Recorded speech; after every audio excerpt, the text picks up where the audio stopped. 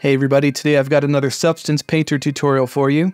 Today I'm going to show you guys how to make this automatic dynamic zombie skin brush. And what's really cool is when you paint on your model, it starts looking kind of bruised and rotten and discolored, and then the more you paint over it, the deeper into the body it seems to dig until you expose all the guts and the bones and all that gross stuff.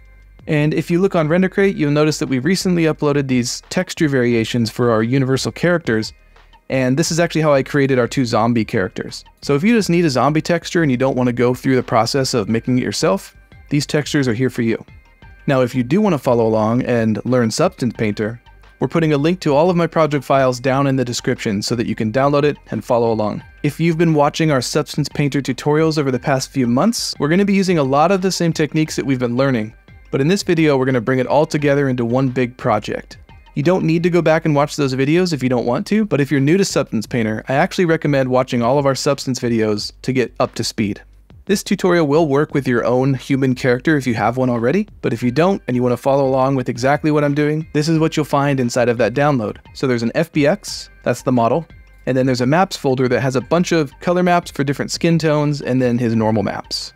All right, let's get started. So the first thing we want to do is set up our project and bake our maps just like we did with the alien skin tutorial. So I'll go File, New, I'll click on Select, and I'll navigate to that FBX.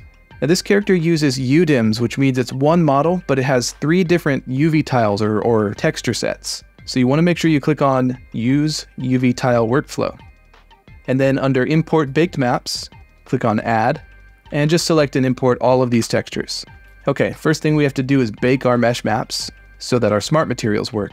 So the first thing we need to do is apply the normal map because that's how all the other maps get created. So click on the texture set settings window. Mine's on the left side because I've kind of rearranged my interface. Yours might be on the right. Scroll down to where it says select normal map, and you can click on this and choose the normal map, which is the blue one. And you should see all of the detail appear on his body. He's got all these wrinkles and skin pores. It's pretty cool. Okay. Now I'm going to click on this little croissant icon in the top right, and let's change our output size to 4K. Now, these are the maps that we're going to be creating. We don't need to create a normal map because we already have it.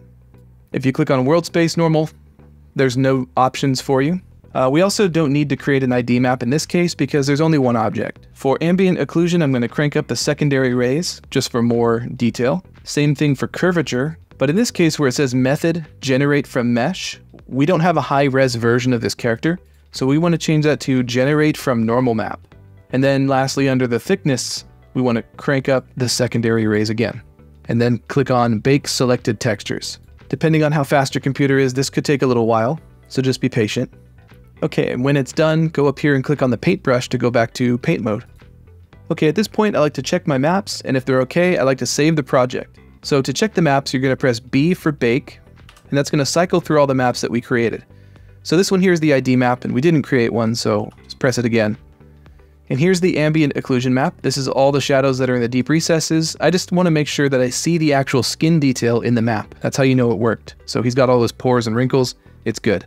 If I press B again, we got curvature. And again, I'm making sure that it has all of the bumps and pores and wrinkles. And that's all we really need to check. So let's press M for material to go back to the normal view. All right, let's save the project, very important, and we're ready to go. Okay, before we can get started creating the zombie skin, we're going to recreate the original skin material to paint on top of. That's going to be very simple. Let's click this paint bucket to create a new fill layer, and we'll call this human skin. And grab whichever skin tone you want to work on and drop it onto the base color. Now this is really easy to swap out, and it's actually a good idea to swap it out as we work. So as we create our zombie textures, we can test it on top of all the other skin tones and see the results. So it's really easy to swap out right here. He's looking a little bit too shiny, so let's increase the roughness to at least 0.5, maybe even a little bit more. All right, so the next phase, before we start doing all the wounds and the rotting and all that gross stuff, let's give it sort of a zombie tint, like a sickly, undead tint to the skin. So I'm going to create a new layer, and I'll call this one Zombie Skin Tone. And for this, I only want to affect the color channel, so let's turn off all of the other channels here. I'm not sure what color I want the tint to be, but let's just pick, for now, just a very pale, sickly green. This is very easy to adjust later on. And then just like in Photoshop or After Effects, we can adjust the blending mode. So that's right here. Let's try Soft Light, and we can see it's tinting the original skin tone sort of green. We can try Overlay, Can try tint, which might be a little bit too intense. I think I'll go with soft light. And now that I have this set up, I'm going to adjust the hue. Let's go with like a pale blue. If we want to adjust the color of the original skin without destroying it, we can create basically the equivalent of like an adjustment layer. So in between the zombie skin tone and the human skin, we can create a blank layer by clicking on this paintbrush. Now this is a blank and empty layer, there's nothing on it, but if I set the blend mode to pass through, I can put effects and adjustments and filters on this layer, and it will affect everything below it. So on layer 2, let's add a filter, and I'll search for HSL, which is hue, saturation, and levels. Maybe I can lower my saturation. You can adjust the lightness of it if you want. You could even tint the original skin tone here if you want to go for something really high fantasy. But I think I just want to lower the saturation a little bit. And we can name layer 2 Skin Adjustment. And this is non-destructive. I can always turn this off to get the original skin tone back. Okay, let's add some darkness to his eye sockets and his cheekbones to give him that undead look. So I'm going to add a new fill, and I'll call this something like Deep Darkness. It's very moody. Again, I only want to affect the color channel. And let's pick something probably too dark for now. We can always adjust it later. I'm going to set my blending mode again to maybe soft light. And now we're going to paint where this darkness appears on the body. So let's click here and add a black mask to my layer. So this is a layer mask just like in Photoshop, which means you can paint white to reveal it or black to get rid of it. If you ever want to see the mask itself, you can alt-click on the mask, and that reveals just your painting. To go back to the full view, press M for material.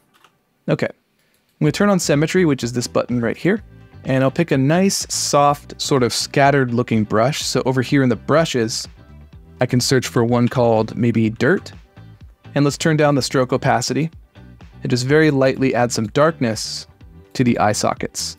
It's kind of speckly and noisy, which is good because it gives us sort of a random distribution, but if it ends up looking too sharp, we can blur this layer later on. I'm also going to add a little bit of darkness under his cheekbone. Now, as you're working, you'll probably notice that your colors aren't exactly right. Again, the colors are adjustable really easily.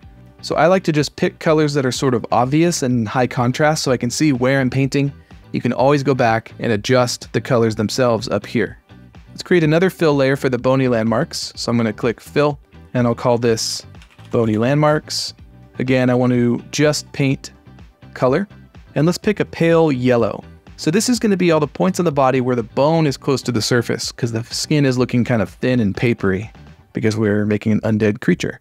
So we can set this to soft light like the other layers, but remember you can always change this stuff if it doesn't look right. Let's add a black mask, and now I'm going to paint anywhere that the cheekbones are maybe close to the surface. I'm going to kind of outline his skull wherever his skin is really thin. Don't be afraid to overpaint. You can always dial it back. You can always turn down the opacity. You can blur your masks. There's a lot of stuff you can do, so don't feel like it's set in stone. You don't have to paint it perfectly in one go. I'm going to focus mostly on his face for the sake of speed in this video, but you could go around the entire body and do this for all of the bony landmarks if you want to, like his collarbone, maybe his elbow and his forearm, obviously his knees, his knuckles, and all that good stuff. Again, if you feel like these masks are too sharp or maybe you overpainted, you can go back to your mask, like for the deep darkness, press X to invert your brush and start painting black, and that's going to remove some of the shading that we did on the cheek here. Now, if I press Alt-click on this mask, I can see where I painted, and if I want to blur it, you can actually add filters to the masks themselves. So I clicked on this mask, I'm going to click on Add Effect, Filter, and in this case, I'm going to choose Blur. And over here in the parameters, you can adjust the blur intensity. So if it's looking too sharp and speckly and sort of noisy, we can soften it up with blur intensity. Okay. Overall, he's looking a little too purple, so I think I'm going to change my deep darkness to look more red. Okay. We could spend a ton of time on this, adding a lot of detail, and I actually recommend it. If you go watch our alien skin painting tutorial, I have a ton of tips in there on how to do little veins, extra little bumps, and all that stuff, but I don't want to spend too much more time on the skin, even though it's looking very simple, because we've already covered it. Just to keep things organized, let's move some of these into folders now. So I'm going to create a new folder at the top and call this Zombie Skin. And I'm going to move Bony Landmarks, Deep Darkness, and Zombie Skin Tone into Zombie Skin. And you notice that our blending mode changed. That means we need to set our Zombie Skin folder to pass through. And that way, the blending modes of these layers inside of the group are respected. So let's minimize the group. So let's try to move on to that sort of rotten skin brush. For this, I need to create a few different materials, and we're going to dynamically and automatically blend them together. So I'm going to create a bruise material. I'm going to create sort of a bloody, meaty guts material, and we're going to create bone. So let's start by creating a bruise material. So if we look at some bruise reference, we can break this down into 3 or 4 different layers. So I'm going to create sort of a saturated, cloudy yellow-orange, and then same thing with a red and a purple, and then maybe we'll add in some veins and stuff like that.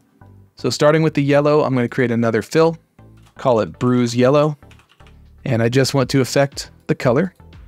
And let's pick a yellow. Start with something pretty saturated. Try setting it to soft light or overlay if you want it to be really saturated and high contrast. But after you change that, you may have to adjust the color some more, so remember that that's never set in stone. And now I want some variation in this yellow, so on this layer I'm going to click and add a fill, and I only want to adjust the color, so let's turn off all those channels. And now I want sort of a random cloudy noise. So if I click on the base color, I can search for cloud, and let's try cloud 3. And I'll set this fill to overlay. It's a little bit too much. Maybe we can play with the opacity. Now you may notice now that we're starting to get seams where our UV tiles end. So to make sure that doesn't happen, I want to switch our projection method from UV projection to triplanar projection. And now it will create this pattern across the UV tiles. We can also increase the tiling to get smaller clouds. So I want to make the pattern pretty small because we're not going to see it over large areas, just in small areas like around his eye socket or wherever a bruise might appear. Now that I see this, I think that overlay might be too high contrast for this cloud. So let's change the overlay blending mode to soft light. Okay, cool. Let's actually duplicate Bruise Yellow, Control D, and I'll call this Bruise Red.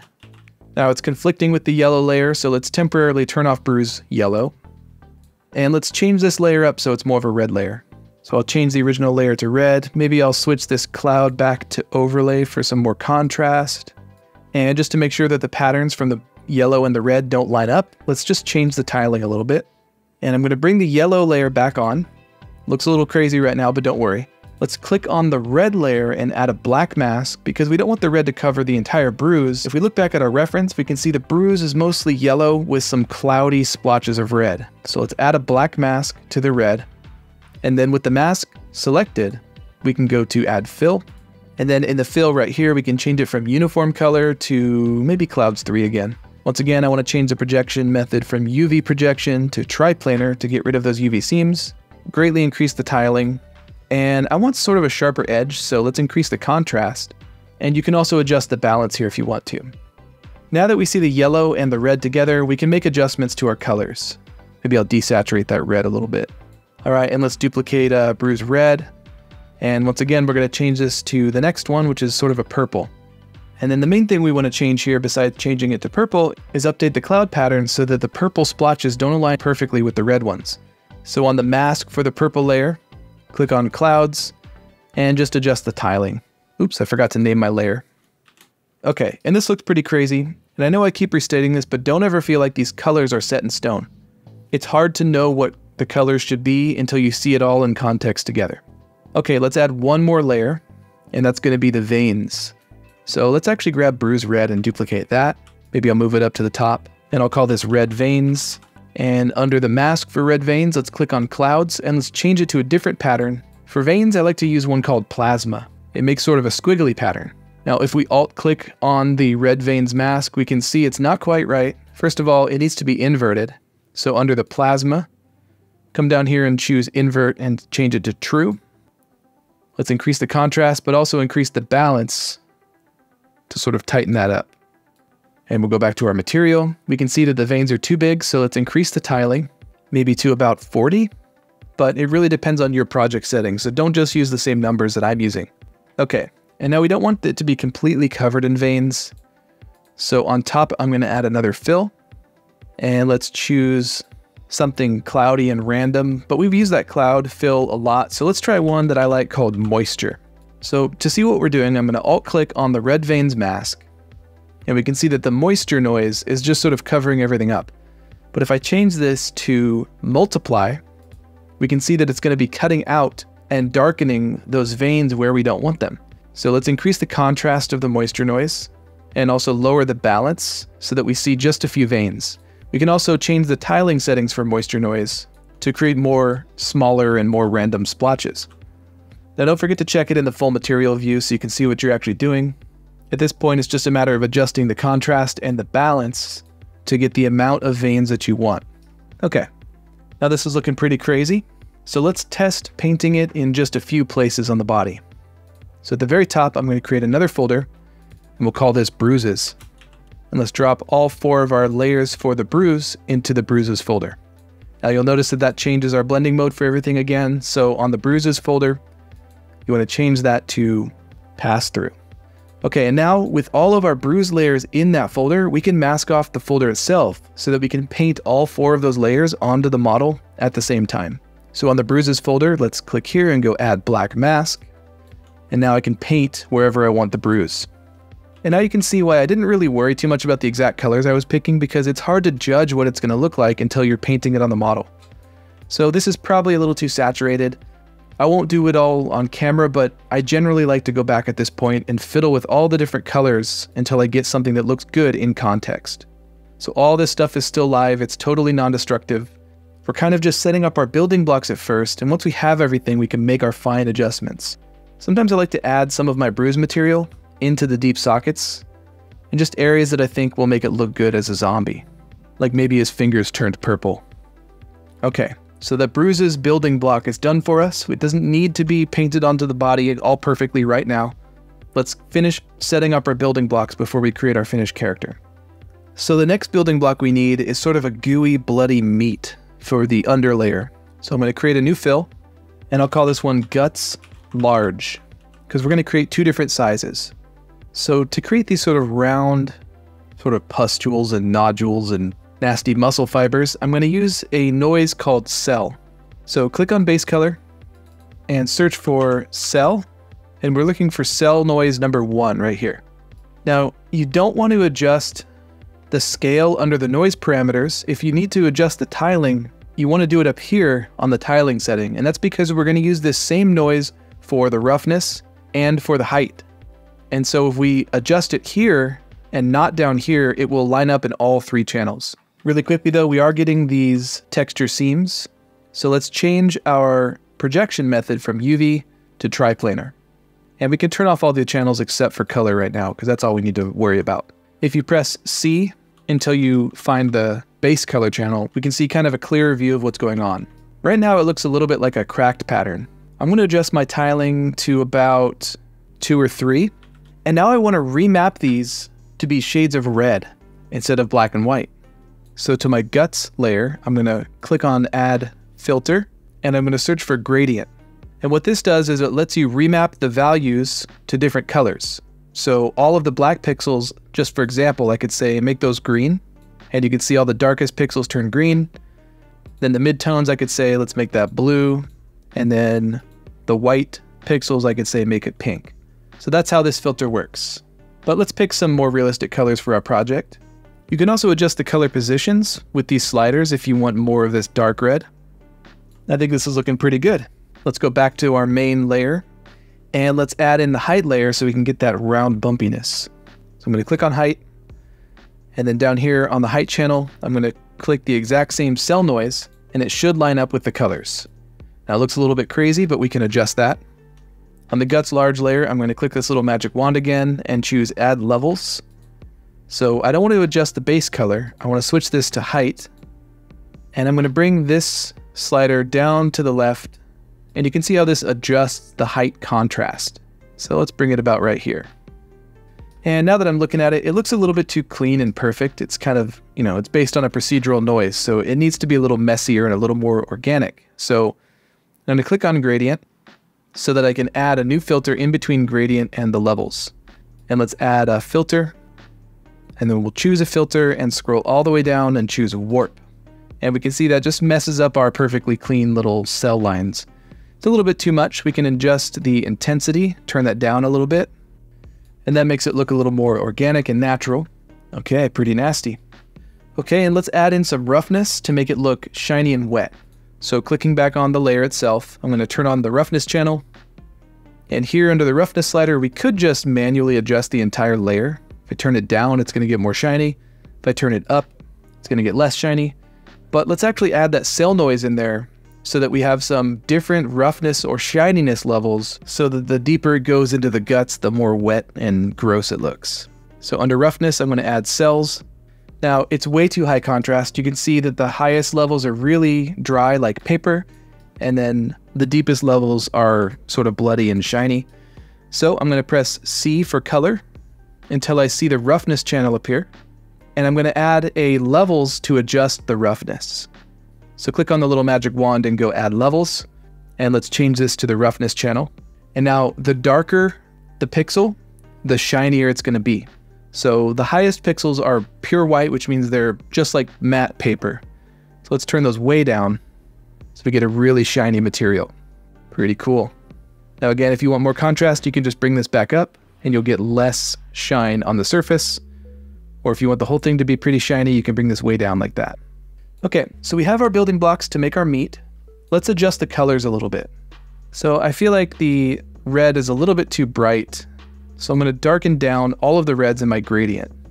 Remember though that the gradient is being driven by that original cell noise. So we can actually darken the original cell noise to adjust this red.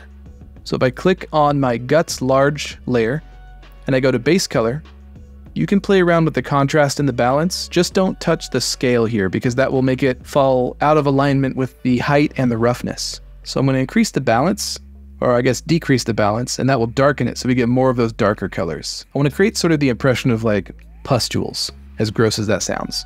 Because we are making a rotten zombie guy. Okay, and then instead of just doing shades of red, it looks a little bit too flat.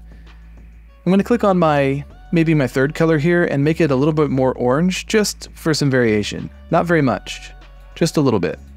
Now it looks a little bit too uniform, so one last little touch to break it up and make it look like it has more natural variation. At the very top of my effects stack right here, I'm going to add a fill, and I want to add a fill just for the color. And instead of filling a solid color, let's choose that moisture from before because I like that pattern.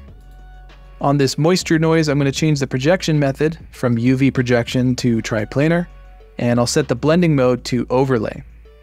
And you can see how that just breaks up the uniform redness. Oh, and don't forget that if it's too intense, you can always turn down the opacity of the entire layer. Okay, so that's guts large. Let's duplicate the entire layer, and I'll call this one guts small. And for now, let's turn off the visibility for guts large. Now I just want to change a couple things with this. First, I want to click on the layer itself, and this is where we plugged in all of the cell noise. If I come up here to the top and change the tiling, maybe I'll change it to like 6. We get much smaller little nodules and pustules. I think I'm going to turn down the warp so we get a more clear roundness to these little bumps. And maybe under the levels for the height, I'll increase the contrast by turning up this white one here. And then lastly, I'm going to change the brightest color in my gradient to something that looks really gross, like maybe a yellow or a green. You can go as intense or as weird or as realistic or as nasty as you want. And then just as a personal preference, I'm going to grab the color 2 position and drag it to the right. And that's just going to lower the size of those little blisters. Gross. Okay, so now we have a problem. When I turn the guts large layer back on, we can see that the height is sort of influencing the smaller guts. You might like that or not. If you don't want that to happen, click on guts small and change to the height channel right here. And then on the guts small layer, I'm going to change the blending mode from linear dodge to normal. And that just means that the height channels for each of the layers won't interact with each other. Now, why did we create 2 different layers? Well, I can add a black mask to the guts small layer. And then on the black mask, I can add a fill. And then for the fill, I can choose some sort of a cloudy noise, like either clouds or moisture. And that's going to reveal those little blisters wherever I want in random patches. So let me just adjust the mask so it has a pretty high contrast. And anywhere you see white, those little tiny blisters should show through. Now, if you make your mask a little bit too high contrast, you could either lower the contrast or maybe you can add a blur to the mask. And we'll add a blur. I'm not blurring my actual material, just the mask between the two materials. Once again, we're just creating building blocks for ourselves. Once we have all of these layers, you can go back and change any slider that we've set up so far and really drastically change the look of your zombie. Okay, that's pretty gross. Let's create some bone now. And for that, I want to create my own bone material, similar to the way I created my own metal material in this previous Substance Painter video for this pig creature's armor. So up on ProductionCrate, I'm gonna go to graphics, and maybe I'll go into the dirt and grunge category and find something that I could change into bone. So let's check out rock. Bone doesn't have that much contrast in the colors, but we can always adjust that in Substance Painter. And the colors don't have to look like bone, we can also adjust that. So I'm gonna grab a few of these textures and we'll try them out. And this here is the texture that I went with. It's got some nice little scratches in it that could look cool as bone.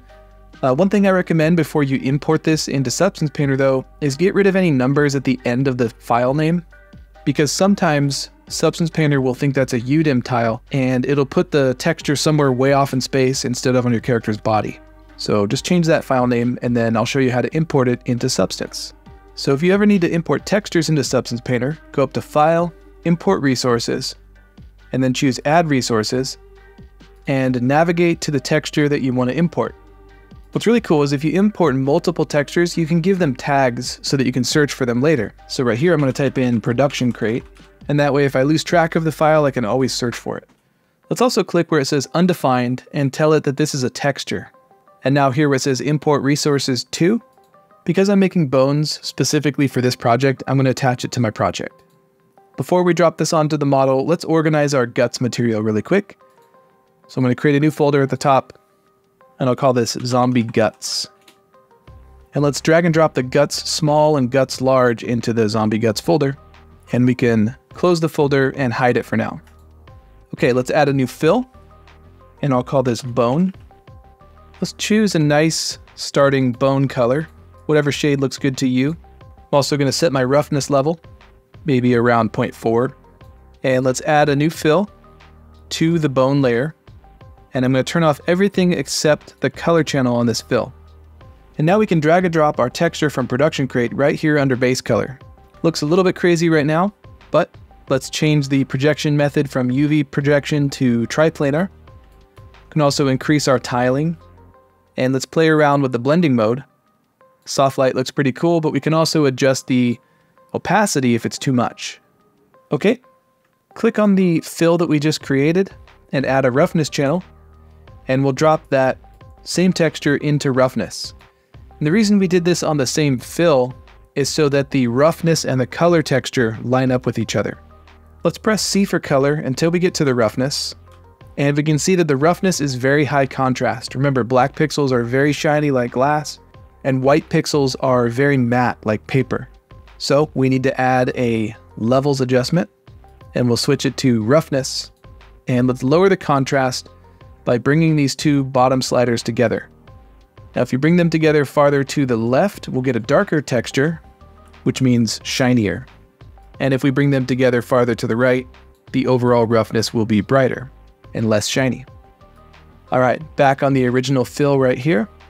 Let's also turn on the height channel and drop that same texture into height. That's going to look really crazy. So let's add another levels adjustment. And this one is going to be for the height channel. And we want to bring this very close together near the middle. We want to really lower that contrast. And another thing we can do is grab this middle slider right here, this gray one, and we can drag this to the right to create a mostly flat surface with some pits. And that will give you the effect of pitted bone. So it looks a little weird because his whole body looks like it's made of bone, even the muscles, but this is only going to appear on the parts of his body where his bone is close to the surface, like on his skull or on the bridge of his nose and things like that. Okay, and I think our bone building block is now done.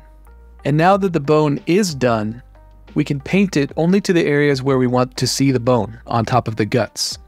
So let's turn the guts layer back on. And you'll notice we kind of have a problem where the height information from the guts layer is appearing on the bone layer. So let's change our channel here back to height. And then on the bone layer, I'm going to change the blending mode from linear dodge to normal. And that just means it's not going to combine the height layers of these two materials. So the next thing I want to do is create a black mask for the bone. And that way I can paint it only where I want to see the bone, and that's going to be on the bony landmarks of this character. So if I paint really quick as a test, we'll see that it's working, but it looks like the bone is actually deeper in than the blood and guts level, and I want the bone to be on top. So what I'll do is open up zombie guts, and remember we have 2 layers in here. We have the guts small and the guts large. I'm going to hide guts small for now. And we're going to adjust the height of this layer so that it goes deeper down than the bone. So it looks like the bone is sitting on top. So in guts large, we already have a levels adjustment for the height. I'm just going to bring both of these sliders to the left so that it looks like the bone sits on top. And hopefully you're able to see that in the video, that the bone looks like it's on a higher level. Now I'll do the same thing for guts small. Let's turn that back on. And I'm going to grab the levels height, and we'll bring these 2 sliders down as well. And back on the bone mask, I can invert my brush and paint this away. And now I'm going to manually paint the bony landmarks of this character to be bone instead of guts.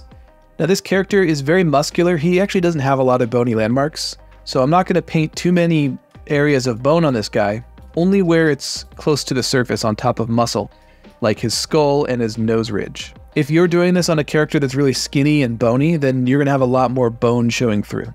So I'm going to pick a nice kind of soft brush. There's one I like called Knife Paint Soft. And with this, I'm going to paint anywhere that I feel like if I cut very deep at all, it's going to hit bone because it's very close to the surface.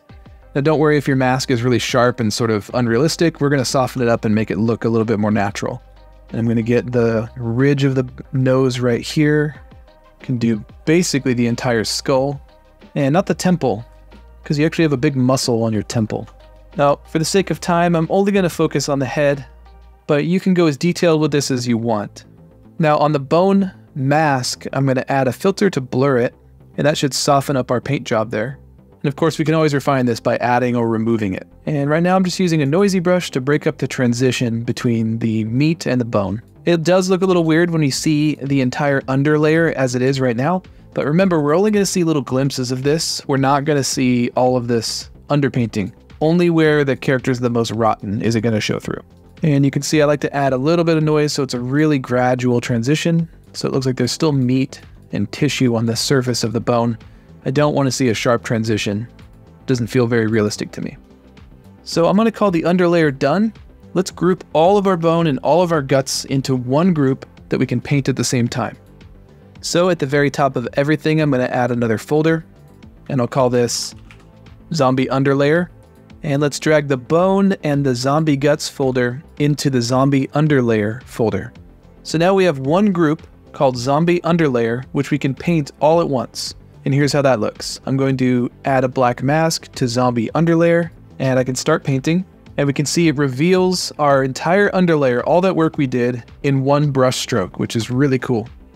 Okay, let's paint a quick test mask to see how this looks. I'm going to turn off symmetry. And if you click here on this button, you can look at all the available alphas for the brushes. There's one that I like for this called Frog Skin. And with this, you can just kind of click and it creates this stringy, rotten mess. Another cool way to use it is to make a big area like that and then invert and remove it, and you get this sort of inverted effect, which also looks pretty gross. So let's just paint a section of rotten skin here. And this is looking pretty good. It's kind of working as expected, but I want a little bit more. I want the edges to sort of darken so it doesn't look like such a clean transition from relatively healthy skin to completely missing skin. I want sort of a rotten transitional edge. So here's how we set that up. And for this, I'm going to use that same technique that we talked about earlier called anchor points.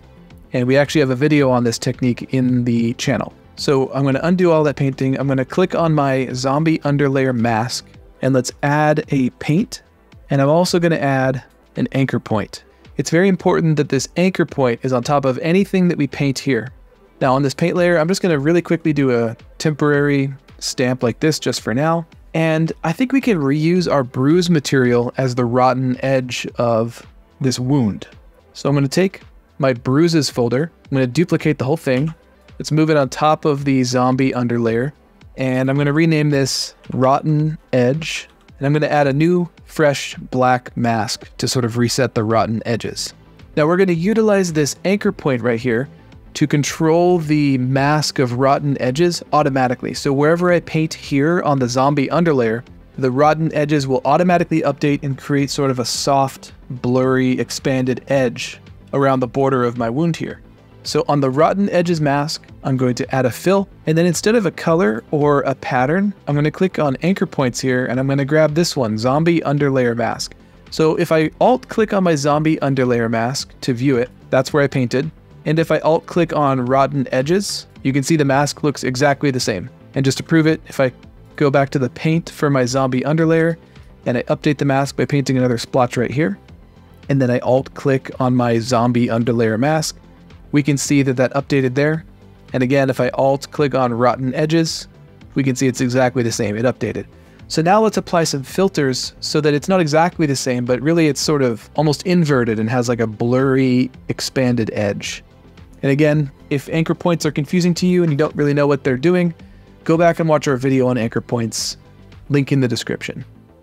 So in the rotten edge mask, I'm going to go here and add a new filter, and I'll grab a filter called high pass. And we can see that that changes the values of the mask. Now I'm going to add a levels filter, and let's click invert. And I'm going to grab this slider here and drag it to the left until the main section of the mask is still black. And now we can use these other two sliders to try to brighten up the edges of the shape. And you can see it's kind of creating this white halo around my underlayer mask. If I press M for material, I can see that the skin around the underlayer is revealing that sort of colorful bruise. Now it's a little too sharp, but it is working. You can see it looks like rotten skin. So let's add some more filters. So I'm going to add a filter above levels, and I'm going to choose warp. And what this is going to do is sort of mess up that edge so it doesn't perfectly follow the contours. Might be a little bit too intense, but you can see this just breaks it up. Let's also add blur so it's not so sharp. So filter blur. I'm going to really expand this, but that also darkens it down. It's not really very bright anymore.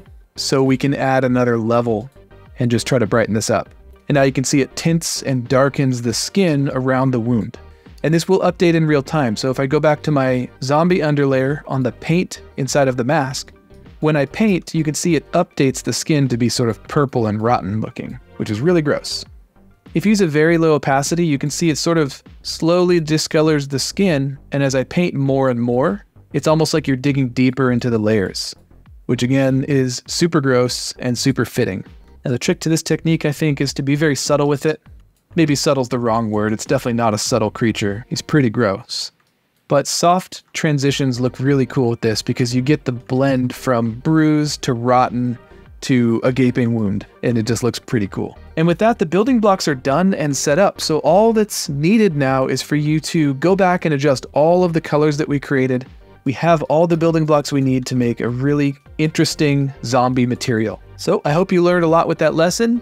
Don't forget that if you don't want to do any of that, you can go up on RenderCrate right now and download the zombie texture that I already made for this character. And whether you are going to use our zombie or make your own, be sure to share the results with us by tagging us on Instagram or sharing it on the Discord. And if you have any other ideas for either face paint or makeup or creature effects like these ones we've uploaded to the store, leave a comment and we'll try to make those for you. All right, later creators.